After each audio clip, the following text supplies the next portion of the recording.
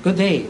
Now I'm going to demonstrate the antenna measurement from the scalar network analysis function of GSP-9300 spectrum analyzer.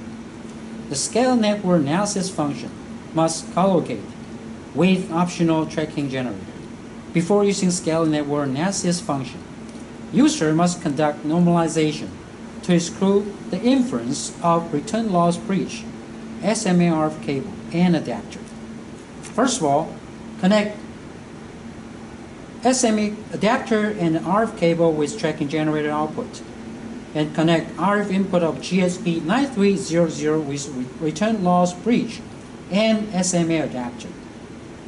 Next, connect SMA RF cable from the tracking generator output with the source port of return loss bridge. To begin the operation, press frequency and select F2, start frequency, input 10 MHz to set start frequency as 10 MHz. Next, press F3, stop frequency, and input 1000 MHz to set stop frequency as 1000 MHz. Next, press bandwidth average and F1 to switch to manual mode and input 30 kHz. Next, press option control and F1 tracking generator twice to activate tracking generator.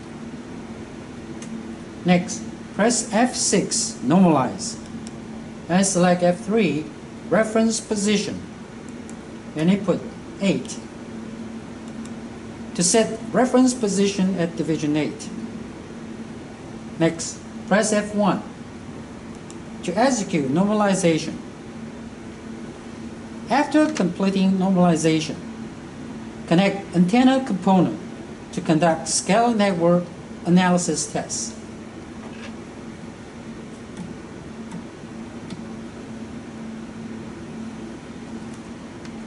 The test result of scalar network analysis shows antenna return loss between 10 MHz and 1000 MHz. Next, press peak search and select F6, minute search, to automatically search antenna's working frequency.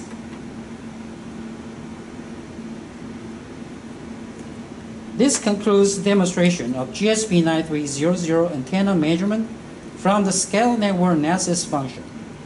Thank you very much for your interest in GSP-9300.